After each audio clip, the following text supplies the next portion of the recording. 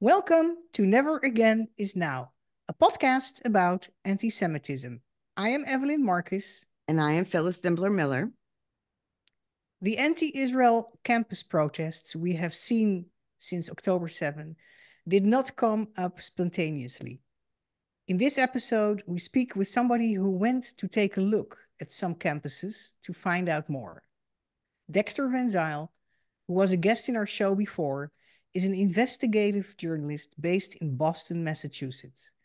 He is the managing editor of the website and online newsletter Focus on Western Islamism, FWI, at the Middle East Forum.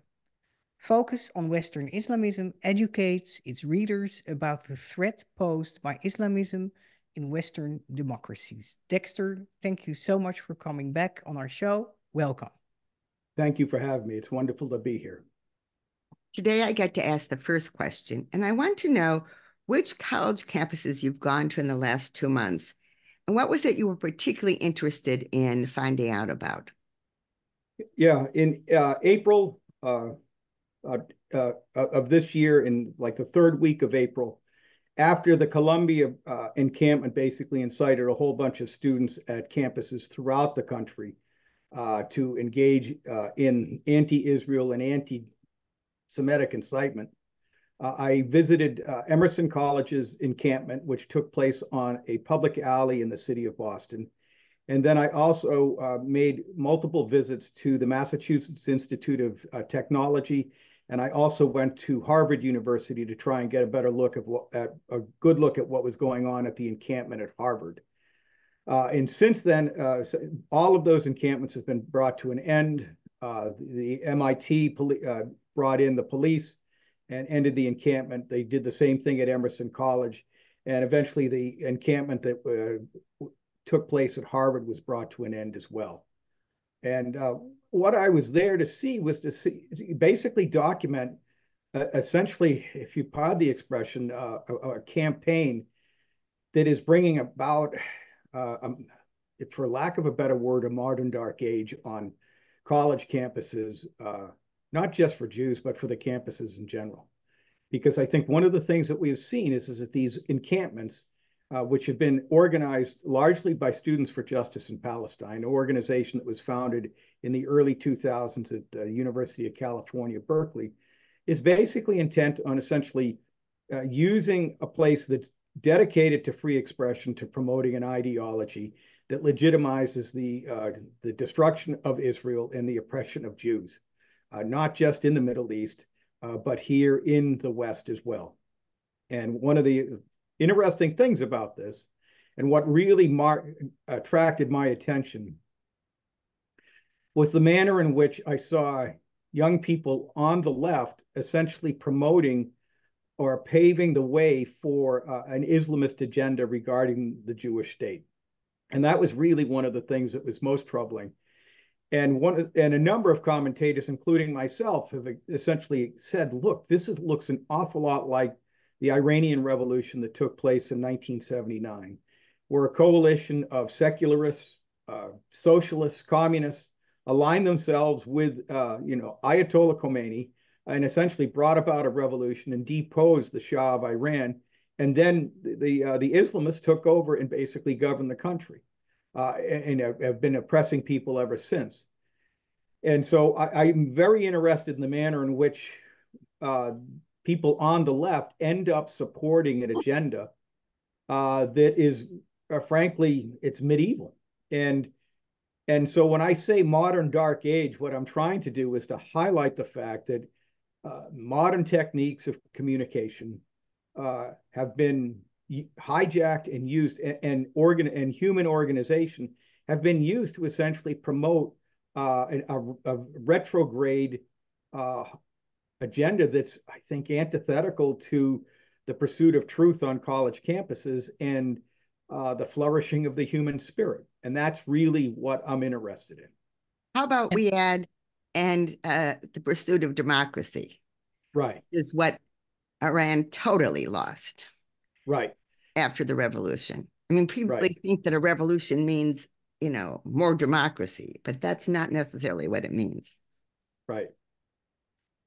And I What think did? one of the thing that's so bothersome is that when I was at Emerson College, okay, Emerson is a school that's dedicated to giving people training for journalism in the communications realm.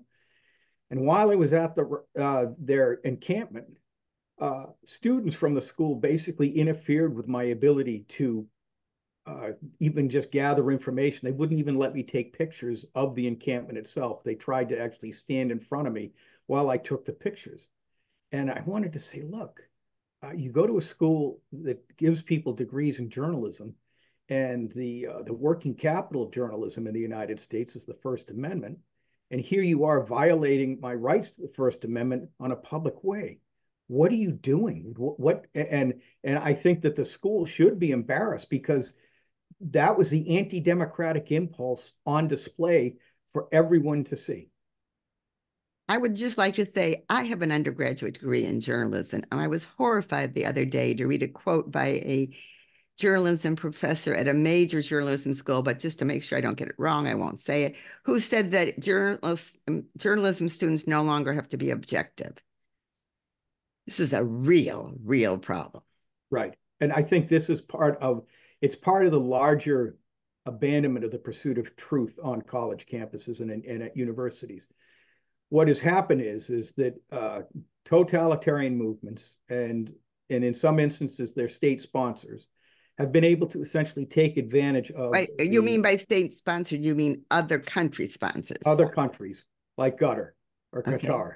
Okay. And at the Middle East Forum, I apologize because there are people who can speak Arabic fluently, but I can't even speak, Pidgin Arabic. I can't speak Hebrew. I can't even say the names that I should be able to say properly. And people work with me on it, and it just doesn't work because I'm a Bostonian. But the thing that's so interesting is that what they do is that we have an open society where people have the right to free speech, and we have institutions that essentially are created to promote truth or allow people to pursue truth and have a diversity of thought, opinion. But what has happened is that they have allowed themselves to be overrun by ideologues who are essentially working to undermine the very system of democracy that you talked about. And journalism itself has essentially or journalists have enlisted in that campaign, as that quote indicates. They're no longer interested in pursuing or relaying an objective truth to the people so that they can remain a self-governing people, but they're essentially trying to corral people and herd them into a utopian ideology of their own. And what is that utopian ideology? It depends on who you're talking to. Essentially, if you're talking to the people on the left, it's essentially the diversity, equity, and inclusion agenda, which essentially punishes Jews for being successful, or essentially an anti-colonialist agenda, something like out of Wretched of the Earth by Frantz Fanon, which I think is what they're doing. And I don't know, I'm going to kind of go off a little bit, but Frantz Fanon, he wrote a book called Wretched of the Earth. It was published in 1961, the year he died, that basically gave license to third world countries to engage in terrible acts of violence against their former colonial oppressors. And it was a profoundly influential text. And he basically portrayed violence as if it were medicine for people who had lived in oppressed environments. It was said it was the only way that they could get out from under the psychic burden of being an oppressed people. Right. It's a revolutionary ideology. Right. Yes. And the thing is that, Jean-Paul Sartre wrote the introduction to that, and he basically told the white Europeans, you guys better be on guard. You should be afraid. We deserve this. And the interesting thing is that in the years since the publication of that book, what we've seen is that Islamists have actually taken up the mantle of that violence, that license, and that license to engage in terrible acts of violence has been transferred from the third world in the abstract to Islamists. And that process of transferring the license to engage in terrible acts of violence has taken place on the very encampments that we have seen throughout the United States. Essentially, they are portraying Hamas as a liberationist movement. One of the things that bothered me the most was that I would take the bus back home after I visited the encampments at MIT and Harvard from Cambridge. I saw both. I went 2 days in a row, and I saw two young girls or two young women in their early 20s who I suspected might actually be Jewish. Okay. And one of the things that I saw was that they were both wearing keffiyehs. And one of the things that people have asked me, who are, my friends have said, why do we see so many women, young women at these encampments essentially promoting a pro-Hamas agenda? Because what these encampments have done in the United States has legitimized the October 7th massacre, which was one of the worst expressions of anti-Jewish violence since the Holocaust. And it was a terrible, terrible act of violence against women. Amen. It was unbelievable. And people were protesting in favor of Hamas even before Israel put any troops on the boundary between Israel and the Gaza Strip. So it wasn't, the Israeli use of force that outraged them. It was the terrible acts of violence perpetrated by Hamas against women and children in Israel that brought people out into the streets. That was what brought people out. And when I saw these two young women wearing keffiyehs, my question was to be, what do you think they would do to you? And I've concluded that that may in fact be one of the reasons why they're wearing the keffiyehs. It's an act of submission. At first, I thought that they were wearing the keffiyehs largely as a sign, as a fashion statement, to be one of the cool kids. And I want to tell you that since the October 7th massacre, I have seen more people wearing keffiyehs out in the public than I have seen, that I saw in 17 or 18 years of doing pro-Israel work before the October 7th massacre.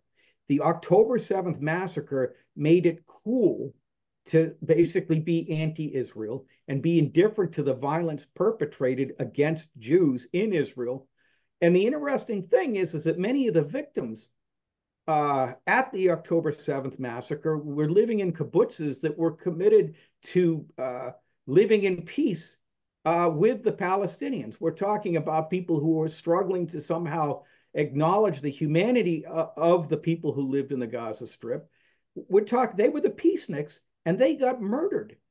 And so I realized that maybe that the women who were wearing those keffiyehs were basically saying, I am not one of those bad Jews or one of the bad Westerners who's basically trying to stand up to you. Yeah. Well, Dexter, I saw the same thing when I took a look at UCLA at the encampment there and the protesters that were around that, the students. I also saw a lot of women wearing those Palestinian shawls, keffiyehs. I also saw a lot of men wearing them. We also saw it at the Eurovision Song Contest. A lot of singers, right, artists there wearing the Palestinian shawl. I see it more as and whether you agree with it or not, but I see it more as a sign of solidarity with the Palestinians who got either in their minds oppressed by the Israelis, or after Israel struck back, who are attacked by the Israelis. Right. And not so much a sign of submission. Why do you say that? I think one of the things that I'm bothered by is that an awful lot, I guess the gender politics I've been thinking about pretty closely for a long time. One of the things that we have seen is that there's been a notion that essentially Western males are, if you pardon the expression, evil. And I don't want to overstate that, but ultimately there is a notion that essentially that because Westerners engaged in acts of genocide against the indigenous people here in North America, and that we were like some of the people, we had slaves here in North America. And there's this notion that ultimately that Western men are essentially the ultimate source of evil in the world. But then one of the interesting things is that now we see Arab and Muslim men engaging in terrible acts of violence, and there is no real pushback against it. And so I think maybe people have understood that license that I talked about has been given to Arabs and Muslims in such a way so that there's really no way that they can stand up against it without being portrayed as Islamophobes or racists. And so instead of actually condemning it publicly, the best they can do is essentially demonstrate that they are not reasonable targets of that type of violence. Right. And yeah, that's I think maybe the underlying logic. Maybe it's a little too oblique, maybe it's a little too tenuous, but there is something going on, because if you want an example of deplorable male behavior, take a look at October 7th, and why is it that no one is really pointing that out? Because it was a terrible act of misogyny. We know it was. There's just no way around it. Right. Even the United Nations women organizations took a long time, and it took a lot of pressure on them. Right. To and condemn. I think it's because of the license that has been given to Arabs and Muslims that was basically rooted in Frantz Fanon's book, Wretched of the Earth.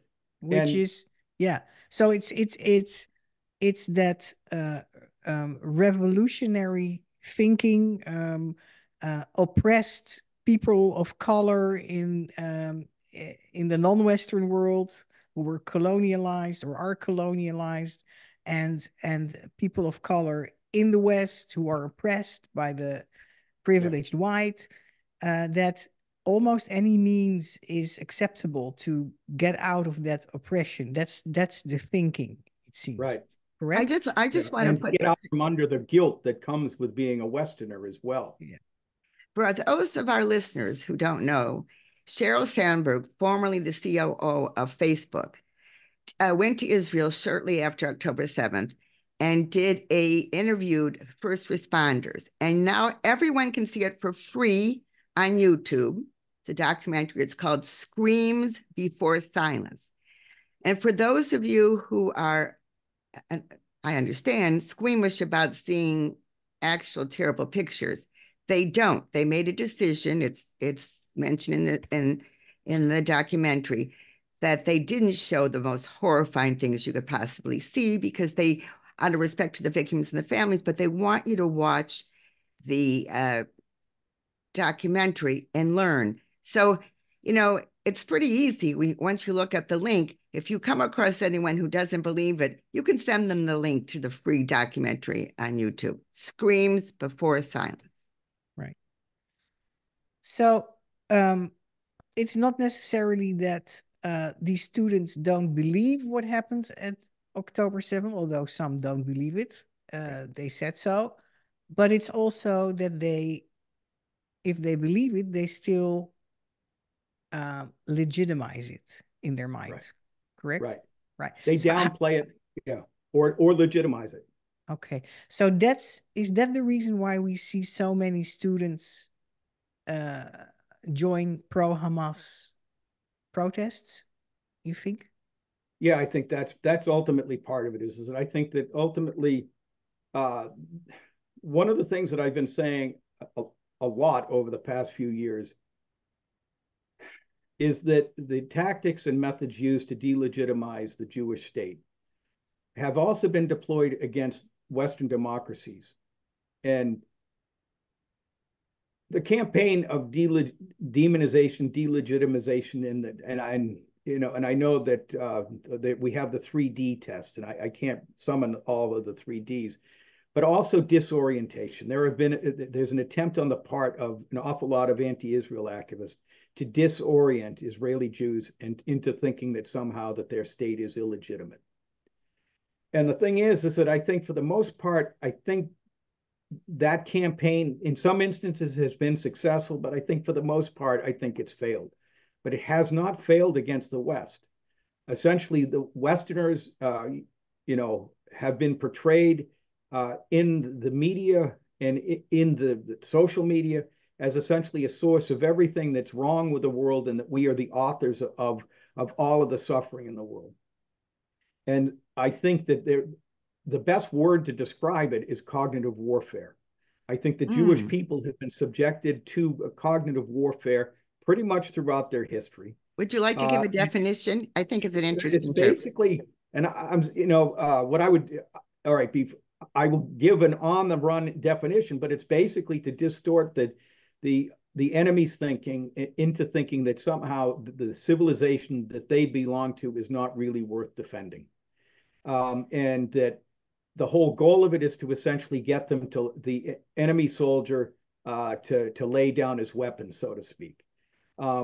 And the image that and at a certain point, either it's because of exhaustion or because basically a sense that they've decided that the organization or community that they belong to, or the country of which they are citizens, really is no longer worth protecting. And the problem is that in the world that we live in, if you live in a community or nation state, there are times when you're going to have to actually use violence to protect that nation state from destruction. That's the reality. And it's an unfortunate reality, but that's the world that we live in. And I don't think that reality is going to change anytime soon. Okay. But what cognitive warfare does, and this is something that Richard Landis, who's an expert on this, and he's a former, I think he's a professor emeritus from Boston University, and he's written a lot. He talks a lot about this.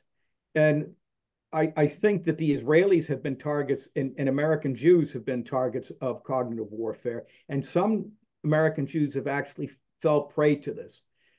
But one of the things that we see is that there are young people who have been instructed into thinking that the West is singularly evil, that it has not really provided any good benefits to humanity in general, and that the only way that they can actually somehow justify themselves as human beings is to side with the people who are enemies of the West.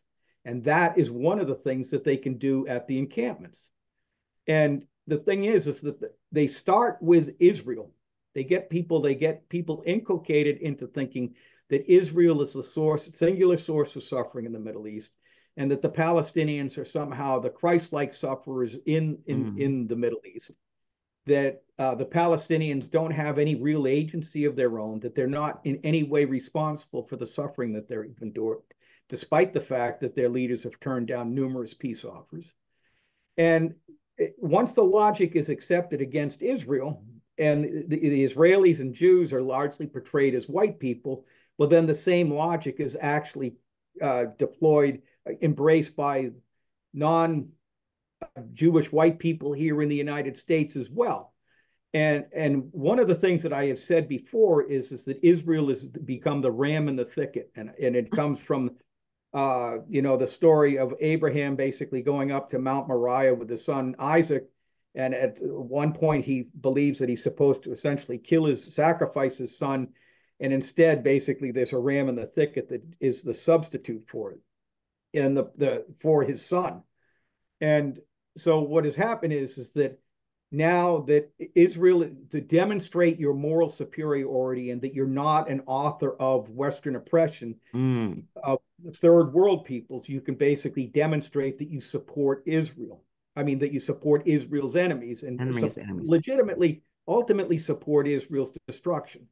And at that point, you no longer have to subject Hamas, the men in Hamas, to any sort of judgment whatsoever. And essentially, you can give them license to do whatever it is that they think is necessary. And the problem is that once you've accepted that logic with Israel, then how is the United States any different? How are Western democracies in the West any different from Israel? They're not. And so at a certain point, people will not go to the barricades, so to speak, to defend their societies from Islamism or far leftism that basically portrays the countries that they live in as evil. And there's this notion, and I think back to a book that I read a few months ago called The God That Failed, which was essentially about young Westerners in the 1930s, essentially embracing communism and supporting Stalin in the 1930s, 40s, and 50s. And essentially, and why did they do that? Because they were privileged Westerners living in Europe, and they felt guilty about the status and suffering of the poor that they saw in their midst. And so the way that they basically transcended or got out from under that guilt was that they embraced a dictatorial agenda and turned a blind eye to the terrible things that Stalin had done. And I think that's a similar process is taking place here in the West. And anti-Israel propaganda is essentially just the opening, the gateway to that agenda. Definitely. If that's what's going on long term. Right. So it's really great that you lay this out for us. I just read an article in the Free Press this week by Ayaan Hirsi Ali.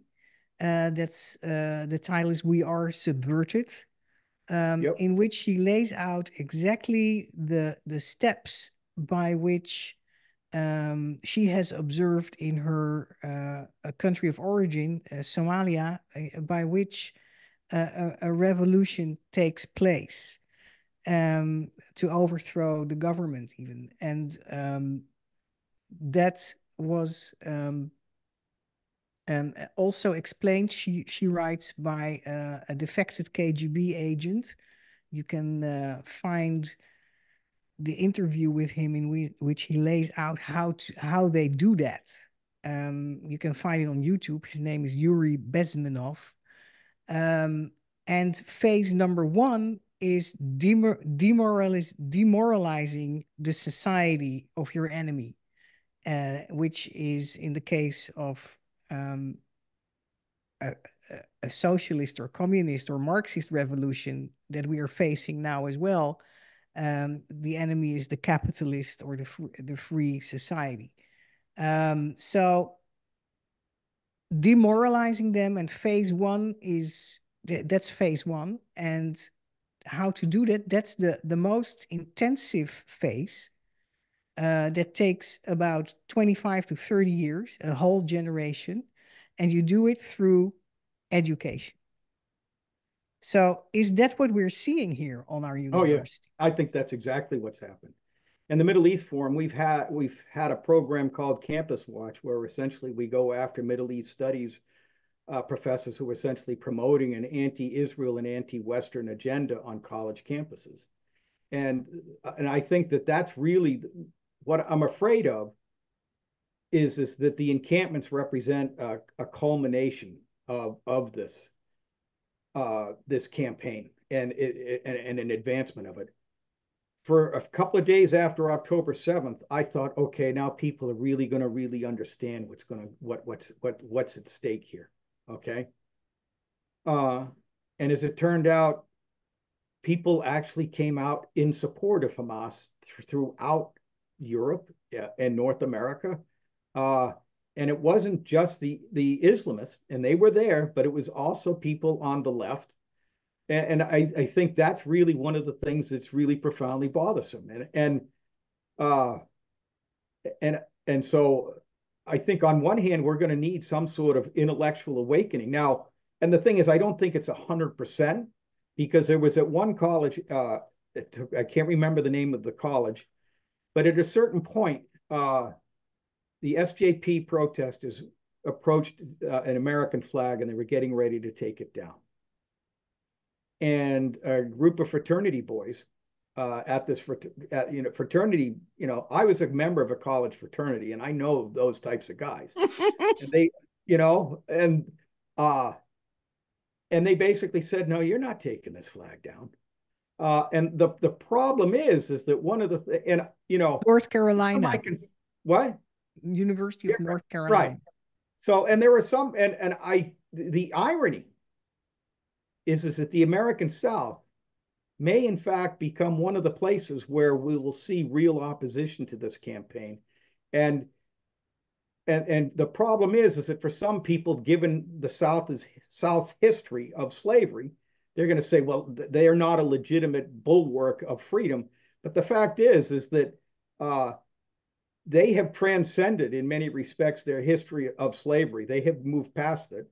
And one of the interesting things is that the people, the intellectuals outside the South, generally, they keep looking around for a white Southerner to basically portray themselves as superior to. Okay, that's one of the things that I have seen, and so pro-Israel Zionists, they will fit that bill. I grew up in the United Church of Christ, which was Congregationalist. We were part of the abolitionist movement. The church basically had a huge amount of its identity invested in its involvement with the abolitionist movement. And we portrayed ourselves as adversaries to fundamentalist Protestants. And then when that kind of faded, they looked around and said, okay, who are we going to be better than now? And it was going to be, well, those Zionists or the Christian Zionists or the people who supported Israel. And I think that's one of the things is that, it's a human impulse to always look around for somebody to be better than. And the problem is that in order to demonstrate that you're better than somebody else, some of these folks have embraced a political agenda that is profoundly destructive. That's really the misogyny of Hamas, the anti-Semitism of Hamas, the hostility of Hamas towards the LGBTQ community is outrageous, and yet by supporting Hamas after the attack, people are demonstrating themselves to be on the right side of history. And on a logical level, I don't get it, but on a psychological level, I see it. Right. I can understand it. Yes. So people all, especially young people, look for a way to be good people, and we're made to believe that this is the way to go. Now, before we end this interview, I have one question, actually two questions. One is this getting into the heads of our students big time? And if so, is it happening inside the classroom or during demonstrations like this and encampments like this and on social media? Is it in the school or is it outside the school? And the second question is, after you answer this, what should we do? Okay. It's happening both. It's in the classroom, it's at the encampments. And I speak to some people who are adjunct professors at schools here in the New England area. And they say, and they are not supportive of any of this, okay? And they, when I get on my high horse about how bad things are at colleges, one of the things they say to me is that they say, don't blame us, because these kids, when they come into colleges, they are already indoctrinated to embrace this stuff. And as far as what should be done about it, I think one of the things is that, all right, short term, if you participate in one of these encampments and you harass Jews and you basically violate the law and you use a campus, university campus or college campus to do that, you should be expelled. That's the first thing.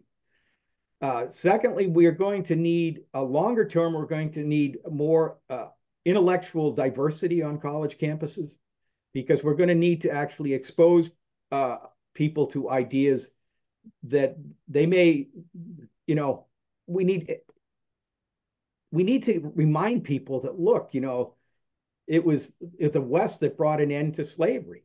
It was the British Navy that brought an end to slavery. And the holdouts were tribal chiefs in Africa and political leaders in Africa and Muslim rulers in the Middle East. They were the holdouts. And that would be one thing. And we need to instruct people in a better knowledge of history. And that's going to take some work. And I think longer term, I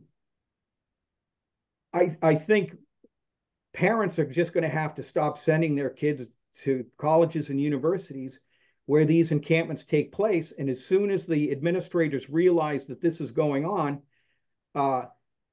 their money and their legitimacy comes from the middle class, the American middle class.